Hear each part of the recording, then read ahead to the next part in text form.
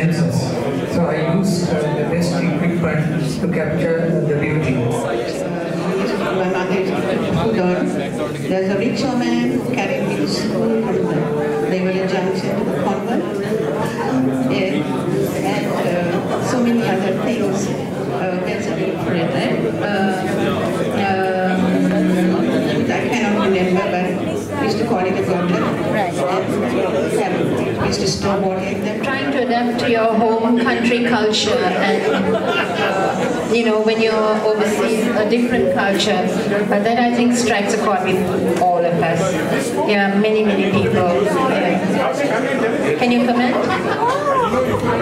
Yes, I think the perception of freedom in Sri Lanka as opposed to Australia is quite different. I think the kids who are brought up here often are able to follow their path. If they're gay, they're left alone. You do whatever you want to do. You can't, I mean, you don't choose your sexuality, you know. We are all wired differently. So I think that may come across in the book. That Jagat comes to Australia to study and he revels in freedom because he can be what he is. ඔයාලා දන්නවා ඇති ලංකාවේ ප්‍රසිද්ධ ලේඛකයා Sinhala ලේඛකයා Martin වික්‍රමසිංහගේ අපේ ගම කියන පොත දෙමළ භාෂාවෙන් පරිවර්තන කරලා තියෙනවා. ඒ වගේම ලංකාවේ තව ප්‍රසිද්ධ ලේඛකයෙක් වෙනකම ශ්‍රීවර්ධන එයාගේ නවකතාව දෙමළට පරිවර්තන කරලා තියෙනවා. ඒ වගේම ඉන්දියාවේ ප්‍රසිද්ධ नेशनल पॉइंट महाकवि भारतीयाගේ කවි සිංහලට පරිවර්තන කරලා තියෙනවා. ඔයාලා දන්නවා ඇති ලංකාවේ යුද්ධ කාලයේදී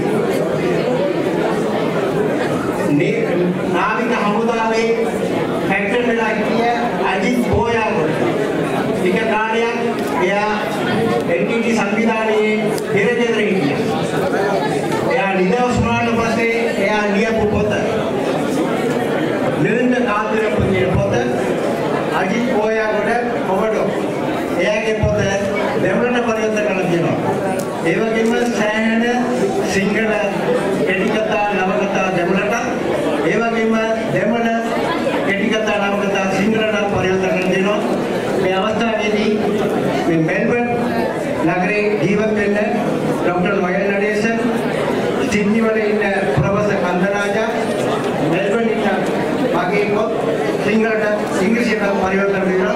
මේ අවස්ථාවේදී සියලු දෙනාම අපි හමු වෙන එක බොහොම ස්තුතියි.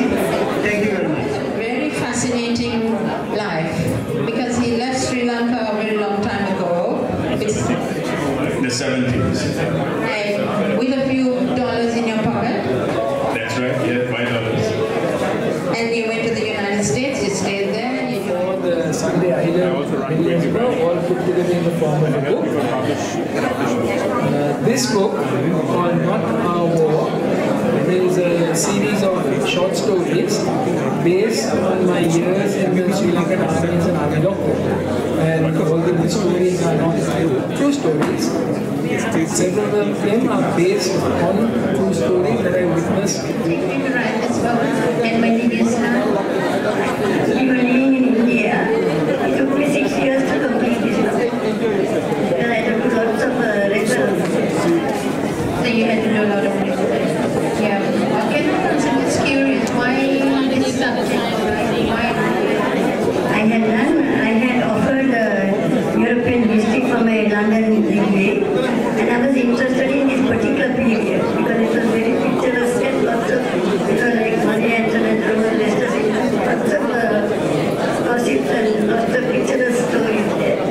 So I was interested in that.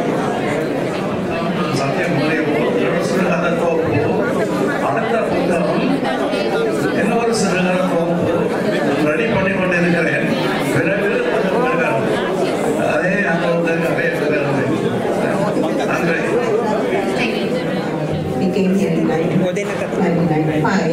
in Sri Lanka, my father is scientist, and my brother is a very good artist. And then my field is technical field. I work in retail shop about 10 years. So, two different, I never learned. So, despite the so different culture, conditions and these are the Vedas, is it? And with this? This is also the leader of Vedas speaker, named Maniyato, and he is one indigenous Oceanic, Aboriginal, and he is indigenous Veda speaker. So he's an Australian elder and a Veda elder from Sri Lanka here.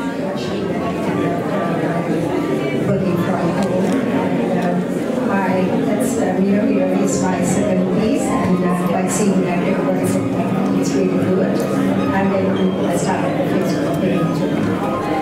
I've been doing this for a little bit in sassafras, so I thought of giving some description about the area and about the history and about the cafes and the places of interest that you can visit in sassafras, because it's a highly tourist, very popular tourist destination.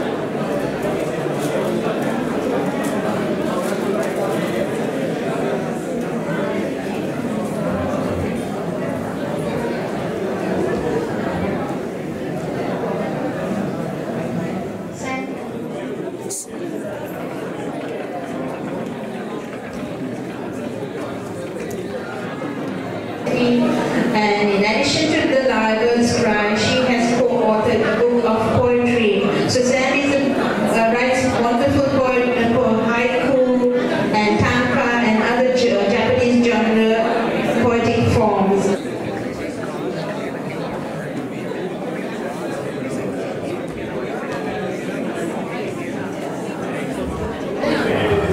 Thanks, Davina. Yes, so this is my debut novel, The Library Scribe. It's a book. It's a modern story of self-discovery of a gay man trapped into an arranged marriage. It's actually it was inspired by a true story which happened a very long time ago when we were young adults. And I think the injustice of pushing your gay son into an arranged marriage has stayed with me all these years. Started it about 15 years ago. Wrote about 3 chapters, kept it aside, and then after that year I left my public service job. Operated a motel, a rundown motel in country New South Wales for 5 years, and my head was not Candles, ribbon cake. The book is very personal to you, isn't it? So what was the most difficult part of writing it? Yes, so when I first wrote it in 2013, it was very difficult reliving the life of Lasantha because it was still fresh in our minds.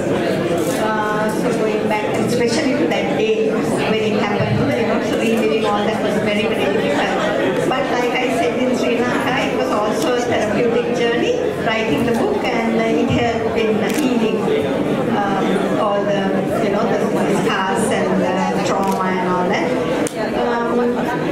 So that was difficult, but once I wrote the book, it was great. I felt a lot of achievement and peace actually.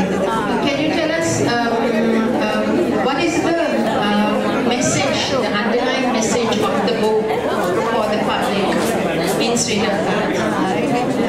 Yes, so the message to the public in general would be that we shouldn't just keep on taking bad treatment from rulers who are supposed to serve. That we can make a change. If we all get together, we can make a change for the better and not just continue to live under these taboos of tyranny as it were. And for journalists in particular, the message is that